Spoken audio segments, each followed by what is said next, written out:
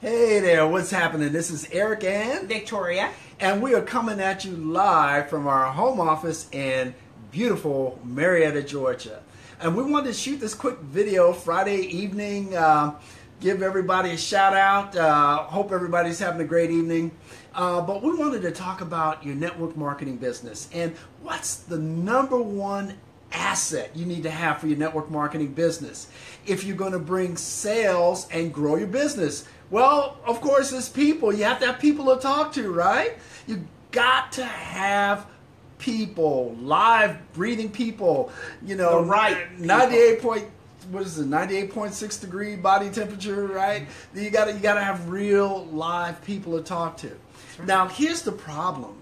When you're a network marketing leader and you're trying to build a team, one of the biggest problems is the average person is, would you say the average person is an extrovert or an introvert? Ooh. Especially when it comes to talking to strangers. You see, what we do traditionally in network marketing is you bring someone in your business and you say, make a list of 50 people that you know, or your family members, your friends, your family members. Make a list of 50 to 100 people, right? And so, you know, what happens is they start calling up those people on their list because they're being pressured by their upline to do that, even though we're talking about people who are typically introverted, right? So that phone weighs about 800 pounds. Or more. Or more, right? But with the help of their upline, they may be able to call those people, and maybe their upline is waiting to be pulled into a three-way call, that type of thing. But what happens is they go through that list.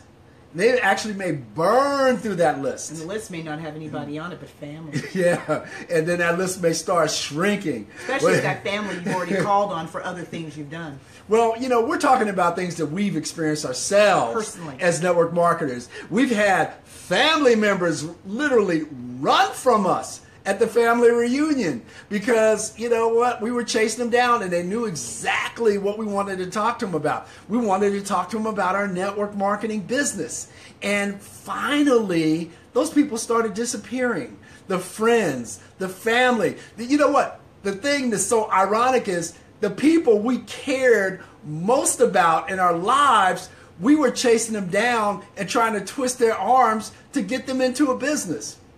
And then, wow. And then the thing that made it worse is we went from one business to another business to another business. So they expected that when we were going to contact them, they expected that we were going to talk about our business. So what did they do? When we call, they wouldn't return the call. When we see them, they try to hide. We've been through the same thing. We've been through it. We've been through it. Yeah. And then you get to that territory called NFL. No friends left. Oh my gosh. Everybody eventually hits that brick wall. You might say, oh, that's not me. Yeah, just wait. So your number one asset when you're trying to build your business is people to talk to.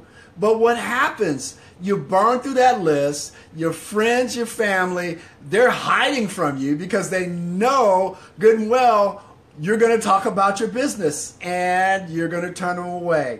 So then what do you do? What do you do? Because the number one thing you need to build your business is people. That's right. And so ultimately what you need is leads.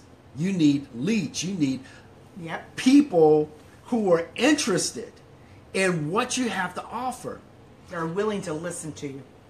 Now the problem is, as network marketers, we've been told, you know, first thing you do is put together that list of your top 50 to 100 friends and family, right? Come on, I know you've been told that.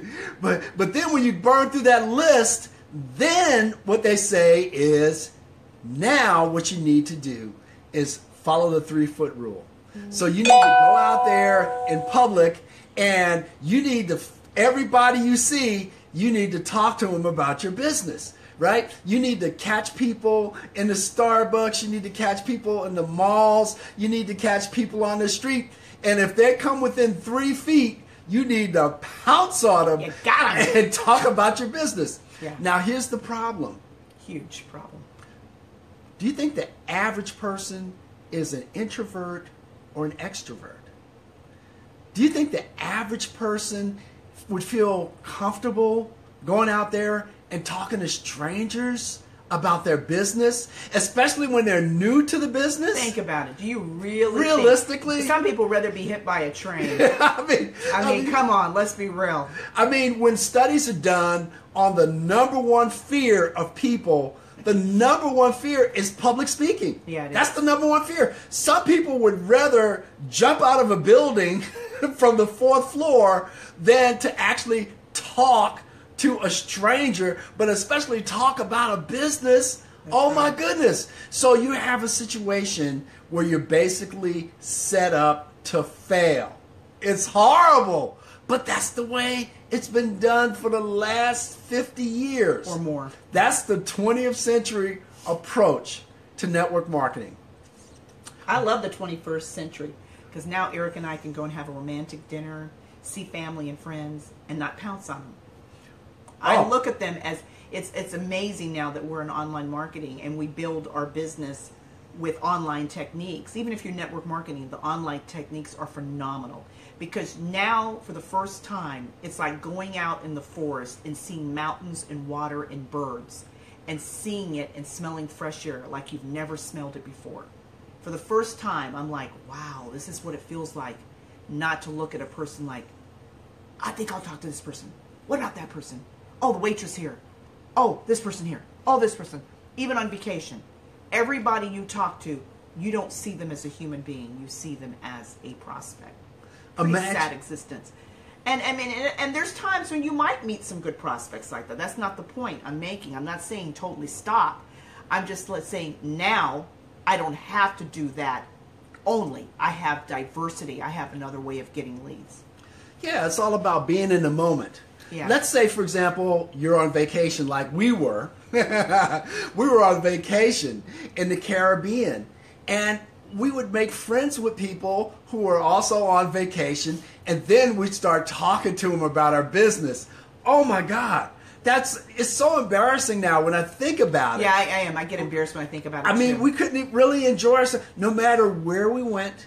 No matter what we were doing. We were programmed, baby. We felt that pressure to talk about that business. So when we were on vacation, we weren't really on vacation. Even on the cruise ship, you were contacted. Even on a cruise ship. And you know, the irony of it is we used to say our work looks like other people's vacations, right?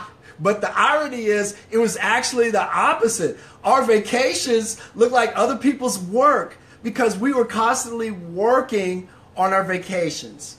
Now, you may be wondering, like us, you may be wondering, well, yeah, this kind of sounds like the situation when you're doing traditional approaches to network marketing. But now, what do?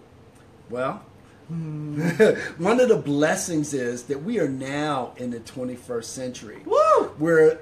We've gone from the Industrial Revolution, from the agrarian society, and then from the Industrial Revolution we went to the information age, and now we are moving into another age. And I think that additional age, that new age, is probably going to get a name like the artificial intelligence age. It's going to be something like that. It's going to have something to do with robotics and artificial intelligence. And believe me, if you think there's a way to stop it, forget about it. Because everybody in the world is looking into artificial intelligence.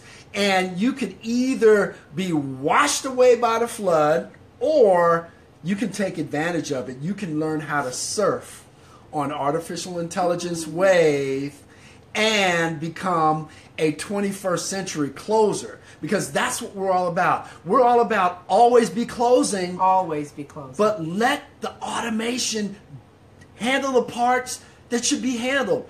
We believe in establishing strong contacts, quality, excellent contacts with individuals.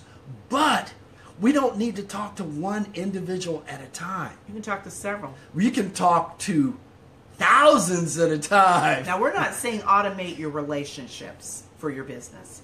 We still believe in picking up that phone. We still believe in communicating with people on Facebook. We still believe in relationships. That hasn't changed. We still believe in relating to people, talking to people in the messenger, still communicating. I never said, don't get it twisted, stop communicating. But what we did say, up to that point, let's automate it. There's things that people are doing that if they had it automated, they could spend more time on their relationships. That's right. That's right. Yeah. You can, because what happens is, instead of doing the drudgery work, you can actually focus on the quality contacts, the quality communications, the communications that you really need to focus on. And to be honest, we've made sales without even talking to individuals. They had already signed up and we had never even spoken to them. They were already business partners. They were already customers, and then we contacted them after they made the sale. Yeah. That is one of the advantages of being online and leveraging the internet. But you cannot do that if you're zigzagging all over the place and you have to talk to everybody. I mean, it's almost to the point it's not realistic in the 21st century. No, it's getting more difficult. I hear of network marketers doing that, and I'm like, you're limiting yourself. You're limiting yourself. You really are. You are, and you're missing a tremendous opportunity. Now, I will say this. Eventually, everybody's going to be doing it. And you're going to be behind it. You could have been learning it. But the early adapters, they're the ones that are going to have the biggest advantage. Yeah. The people that get in there now and start utilizing the technology, you're the ones that are going to get the hugest profits. It's the way it always works. The early adapters make the hugest profits. And the people that spend the time learning, because there's knowledge in that. I mean, it's just, to me, it's just logical. You're going to eventually have to learn something, even if you don't go all in, something about it, because you're going to have people on your team that are going to participate, and you want to always stay ahead of your team as a leader. But also, too, you're going to have to learn to put forth mentoring and getting training. Mm-hmm. You know, I had a guy call me, Eric, once, and it was actually, I'm quite embarrassed. He was a well-known networker, and he called and said, Victoria, I found a way that I can do online for free. And I'm like, this is a top network marketer. Now, what if someone came to him and said, guess what? I can do network marketing and I never have to go to a meeting and I can just do everything for free. He would probably say, what a loser. He probably would have. And I know as a leader, he wouldn't have spent any time with him. Right. So if you're looking for something free, you're looking with the welfare mentality, you get what you sow. Yep. If you sow nothing, you get nothing. Yep. People that are looking for freebies, I have never seen anybody make any money in any kind of business, whether it's network marketing online, that thinks they're going to do it for free. Yep. Because you reap what you sow. You reap what you sow. What you get is what you put into it. Yep. So if you're going the welfare mentality, 9 times out of 10, come back to me in a year, you're probably going to recruit people that make with the loser mentality too. Yeah. You can a whole leg of losers. You can either spend your time or you can spend your money. That's right. But the thing about the time is you can't get it. No, you can't. Once you spend it, it's spent. And there are a lot of people that are going to be spending years and years stuck on free and never achieve their goals. And let me say what I mean by that. I didn't say anybody was a loser, because God makes no mistakes. But a loser, poverty, welfare mentality of thinking you can get around the system and you don't have to spend any money and you can just become a successful networker without putting a dime in. No, even top of the line online marketers would tell you, even if you try to do free ads, it's still not the same as ads you pay. It's apples to oranges. It's not going to be on the same level. It's all about being a professional. Yeah. And so you get what you put in. You get what you put in. You reap what you sow. Karma, baby. But at any rate, guys, we just wanted to touch on this topic tonight. We're going to be expanding on it, definitely, because we're all about being 21st century closers. That's what it's all about. And taking advantage, leveraging the technology.